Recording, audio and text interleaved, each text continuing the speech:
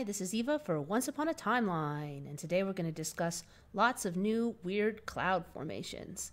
Okay, here's an interesting one starting off, is that this is actually the regular sky here, and this is a huge storm that came through, and so there's a really clear dividing line between the black storm and the clear sky.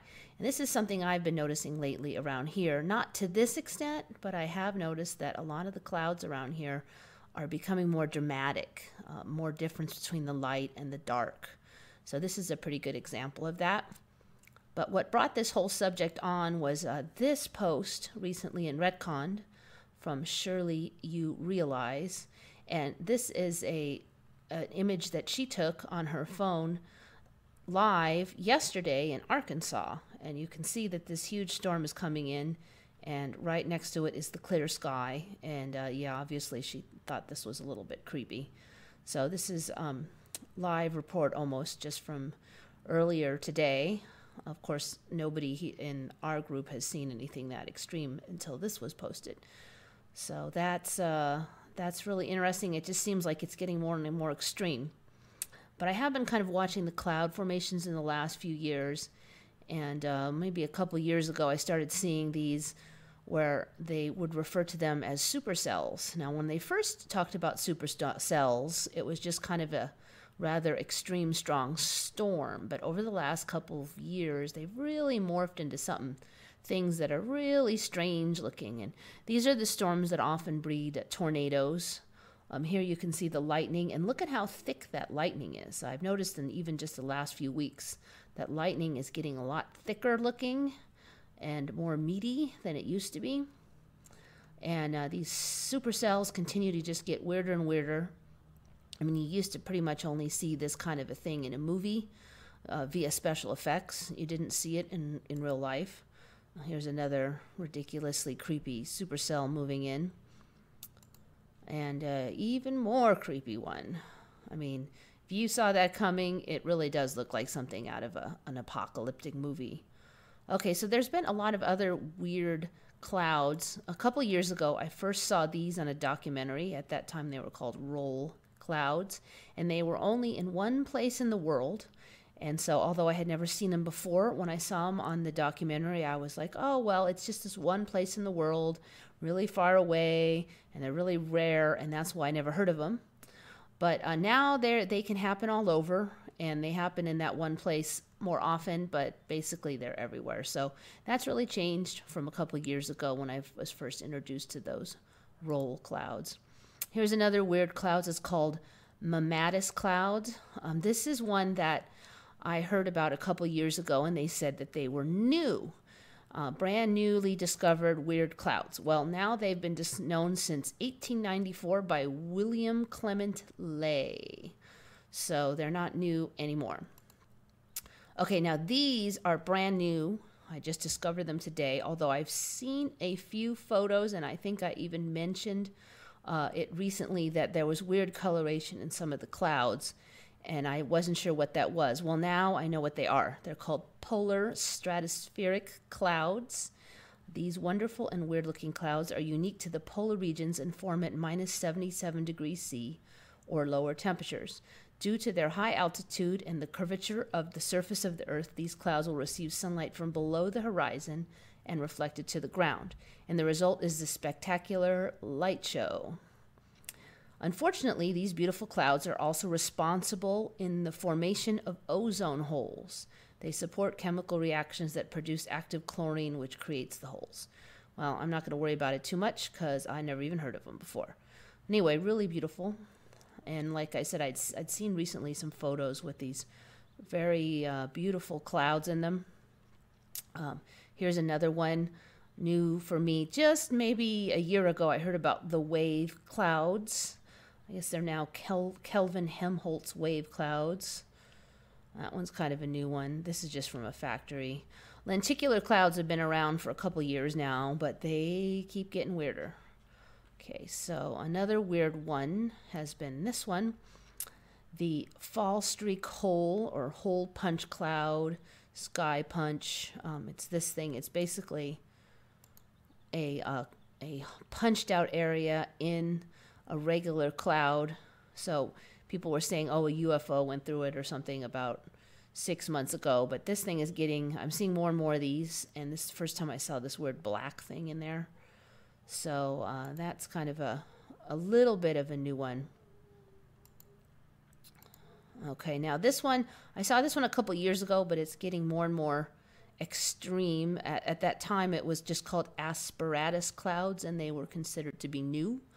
Now it seems like the name is jumping around, and sometimes they're called undulatus asperatus or Jacques Cousteau clouds. That name was not around when I first looked, but they are pretty creepy looking. It almost looks like Photoshop. Here's another one. I mean, that doesn't even look real. It's pretty weird looking. And another one. Still doesn't look real. Then lately, I've also, like just today, saw this one. I've never seen that before, but there's a number of them on the Google search now. Let's see. I think there's a video for this one. Yes, there it is. There's a video. Doesn't really show much, but it's probably not photoshopped, is all that really says about it.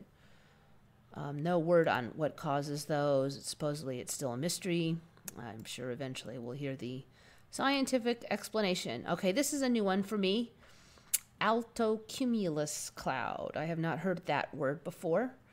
You can see there are a number of photos of these. I guess they must be common enough they have their own name. So, again, pretty weird. And this one I just saw today. It looks like it's a variation on lenticular clouds, and it's called a hat cloud.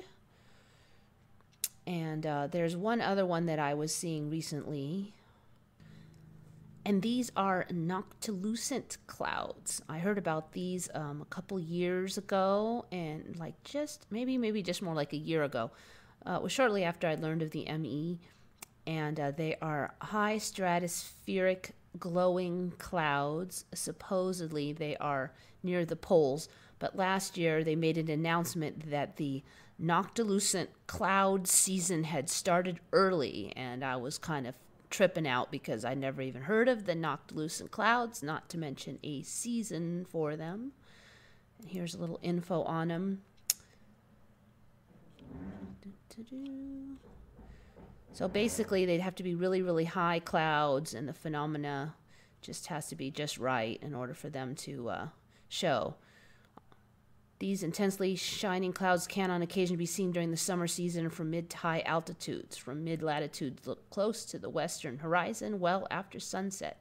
Noctilucent clouds are composed of water ice, though the source of the water at the altitudes they form is uncertain. That's an interesting one. So water way up, but yet how did water get up there? Since they occur so high in the atmosphere, they reflect the sun's light hours after local sunset or before sunrise. They're often mistaken for cirrus, but form much higher. Anyway, there's some of those things.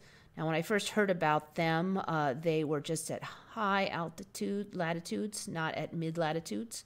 So that's a little bit of a shift. Okay, one more weird one here. Cloud iridescence. So you see all these colored clouds. And I did recently get an image that somebody else took of one kind of like this nearby. Just a bunch of rainbow in the cloud, basically. And the storyline here is most observed in alto cumulus, cirro-cumulus, lenticular clouds, and cirrus clouds.